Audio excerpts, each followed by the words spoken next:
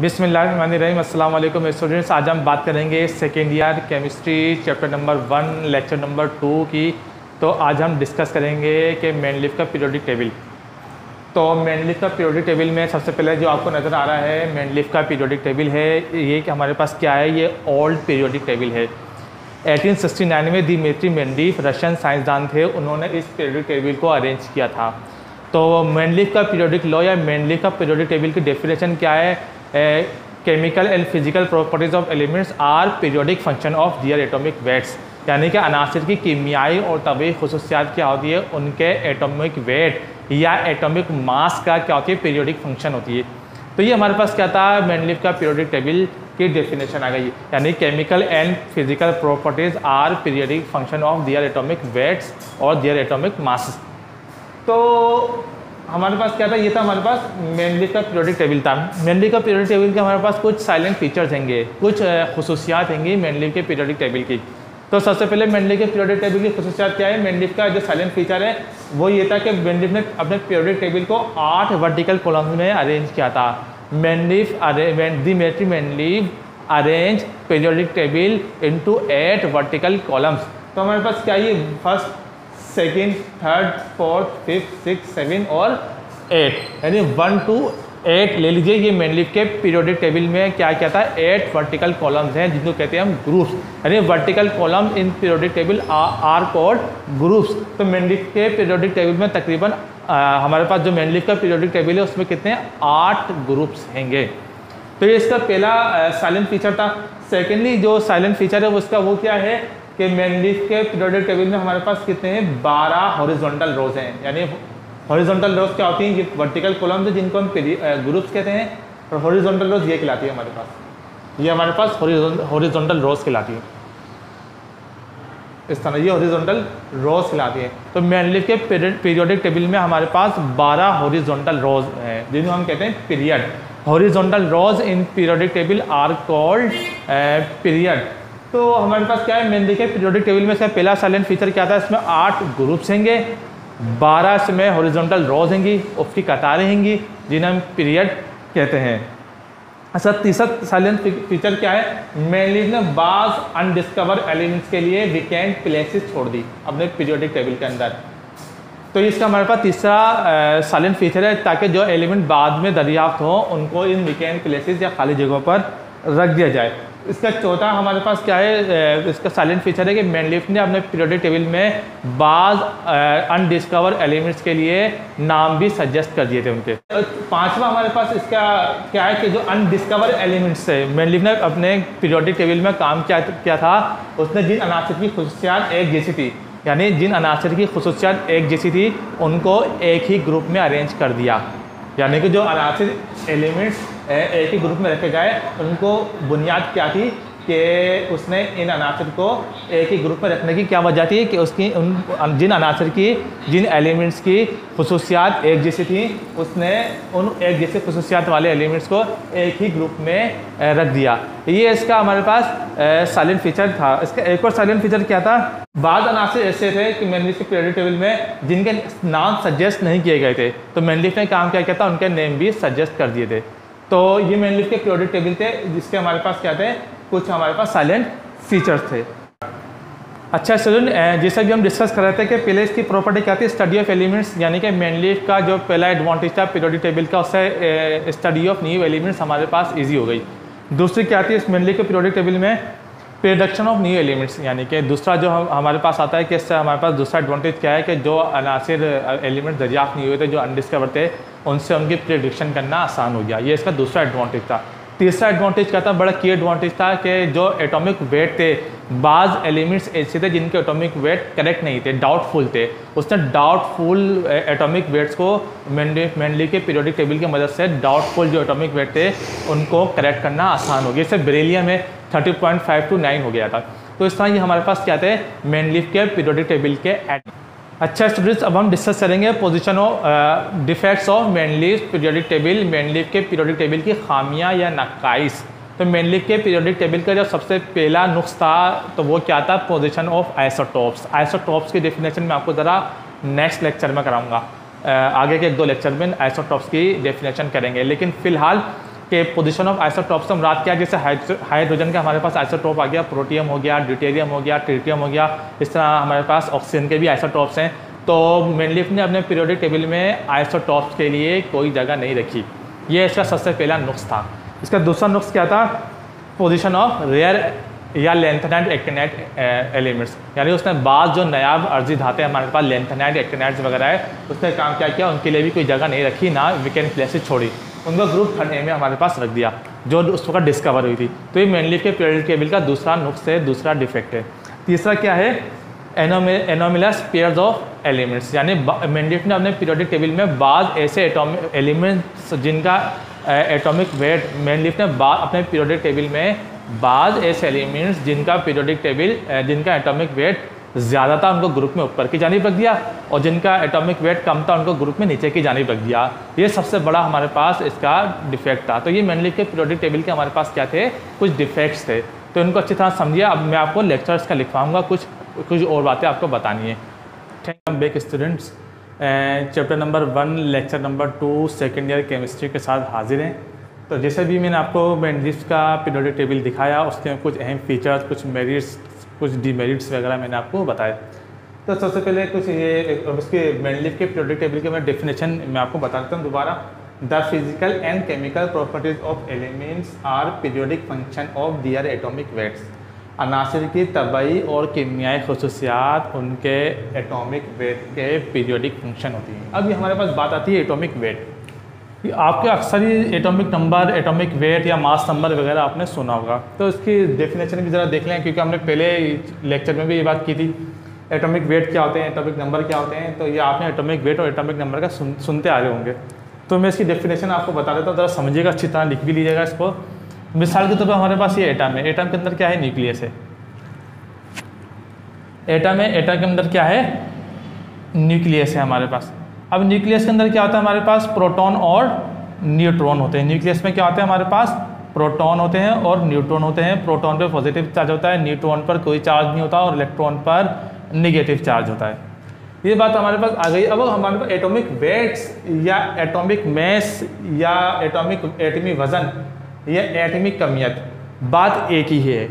तो ज़रा इसकी डेफिनेशन देख लीजिए। पहले तो एटॉमिक वेट क्या होते हैं, एटम में मौजूद प्रोटॉन्स और न्यूट्रॉन्स के तादाद को हम क्या कहते हैं, एटॉमिक वेट कहते हैं, या एटॉमिक मैस कहते हैं, या एटमिक कमियत कहते हैं। तो हमारे पास एटॉमिक वेट की डेफिनेशन ये आ जाएगी।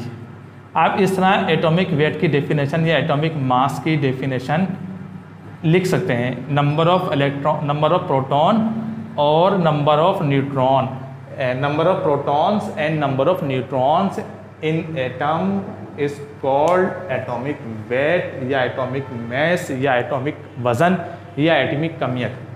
तो जो चाहे आप इसको बोल दीजिए। तो ये हमारे पास एटॉमिक वेट हो गया। तो मेंडलीव का पीरियोडिक टेबल क्या था, उसने एटॉमिक वेट की बुनियाद पर अपना जो है पीरियोडिक टेबल अरेंज किया था। यही वजह है कि वो आइसोटॉप्स को प्रॉपर जगह नहीं दे पाया, वो हम आगे चल के भी डिस्कस करते हैं।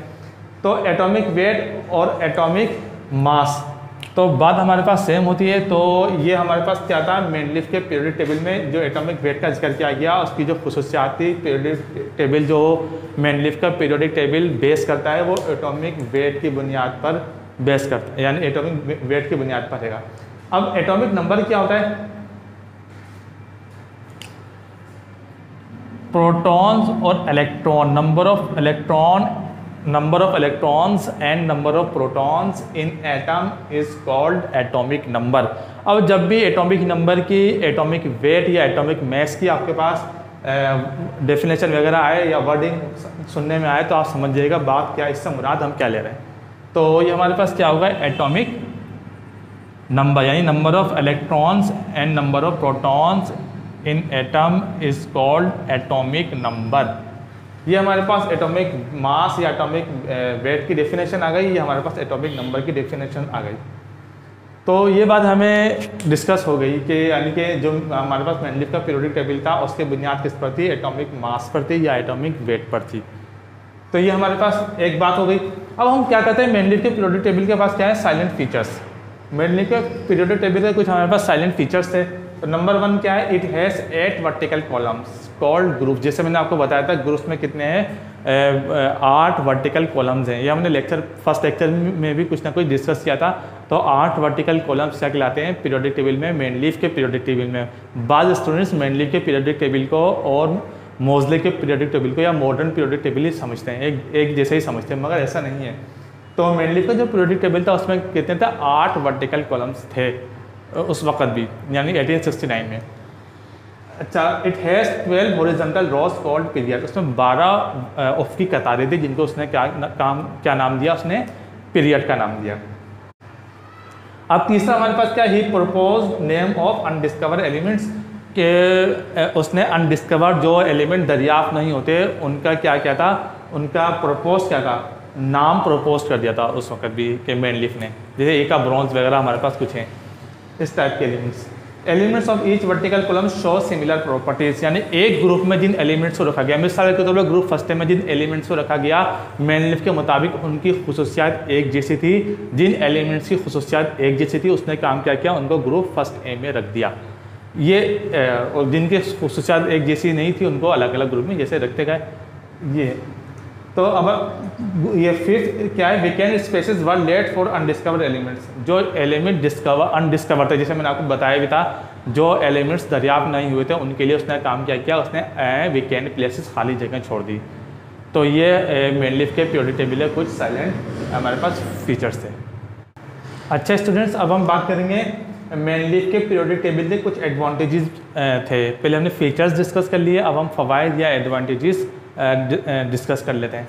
तो सबसे पहला एडवांटेज हमारे पास क्या था इसका, study of elements by the correlation and comparison of properties of elements in different groups and periods.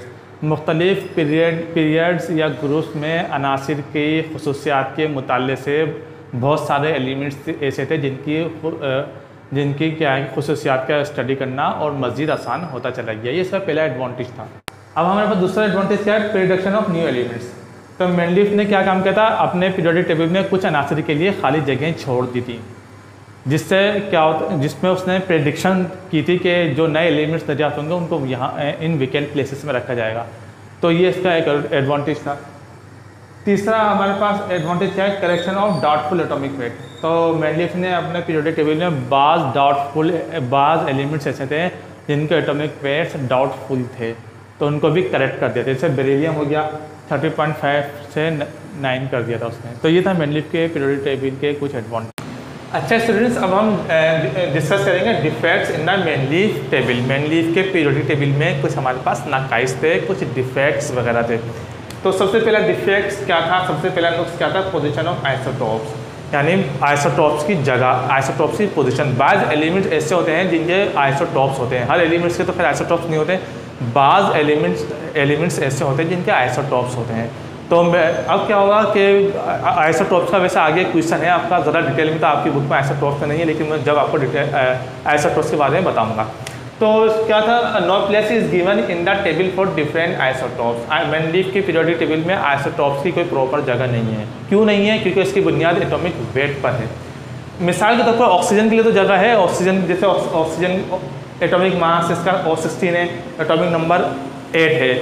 तो अब क्या है, अब ऑक्सीजन के जो आइसोटॉप्स है उनका एटॉमिक वेट O17 होता है, O18 भी होता है, एक आइसोटॉप ऐसा है। अब O16 के लिए तो इसके लिए पीरियोडिक टेबल में जगह थी, लेकिन O17 और O18 के लिए मेंडलीव के पीरियोडिक टेबल में कोई जगह नहीं थी। इसके अलावा अब मिसाल के तौर पर हमारे पास क्लोरीन का एटॉमिक मास है 35.5। अभी 0.5 क्या है, ये आइसोटॉप्स की वजह से है, तो मेंडलीव इसकी भी वजाहत नहीं कर पाया। इसका एल्युमिनियम का 27.3, अभी 0.3, 27.5, 27.3, 35.5 क्या था, ये आइसोटॉप्स की वजह से होते हैं। तो क्लोरीन के भी आइसोटॉप्स वगैरह हैं। तो क्या है कि मेंडलीव अपने पीरियोडिक टेबल में इसकी भी वजाहत सही तरीके से नहीं कर सके।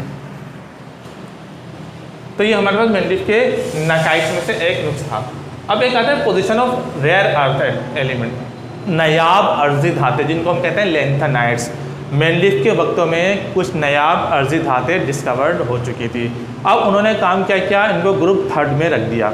हालांकि इनका बाद में मोज़ले ने इसमें मॉडिफिकेशन की कुछ, लेकिन ये सबसे बड़ा नुक्स, ये भी एक बड़े नुक्स में से एक था। अच्छा स्टूडेंट्स, अच्छा स्टूडेंट्स, हमारे पास क्या है मेनलीफ का पीरियोडिक में। अच्छा स्टूडेंट्स, हमारे पास क्या है मेनलीफ के पीरियोडिक टेबल में जो तीसरा डिफेक्ट था, अब हम उसको डिस्कस करेंगे। एनोमलस पेयर्स ऑफ एलिमेंट्स के पेयर में बेकायदगी। वो क्या थी? Certain elements of higher atomic weight प्रीसेड those of lower wait, यानी कि बाज़ एलिमेंट्स जिनका एटॉमिक नंबर ज़्यादा था वो ग्रुप में नीचे की जानिब रख दिए गए, और जिनका एटॉमिक वेट कम था वो ऊपर की जानिब रख दिए गए। इन केस में आपको इस तरह मिसाल दूंगा, जैसे हमारे पास है ग्रुप फर्स्ट में ले लें हम हाइड्रोजन के एग्जाम्पल। हाइड्रोजन में ग्रुप फर्स्ट है,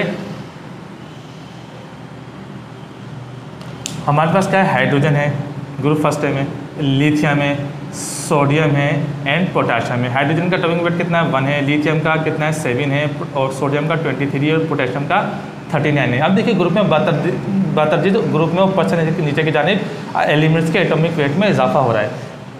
जो जिनका एटॉमिक वेट कम है वो ग्रुप में ऊपर की जानिब है, जिनका एटॉमिक वेट ज़्यादा है वो नीचे की जानिब है। तो मेनलीफ के पीरियोडिक टेबल में ऐसा नहीं था। बाज़ एलिमेंट्स ऐसे थे जिनका एटॉमिक वेट ज़्यादा था वो ग्रुप में ऊपर की जानिब रख दिएगा, जिनका एटॉमिक वेट कम था वो ग्रुप में नीचे की जानिब रख दिएगा। इसको कहते हैं एनोमलस पेयर्स ऑफ एलिमेंट्स। बाद में इस डिफेक्ट को मोज़ले ने रिमूव कर दिया था। तो ये थे हमारे पास anomalous pairs of elements. Thank you very much.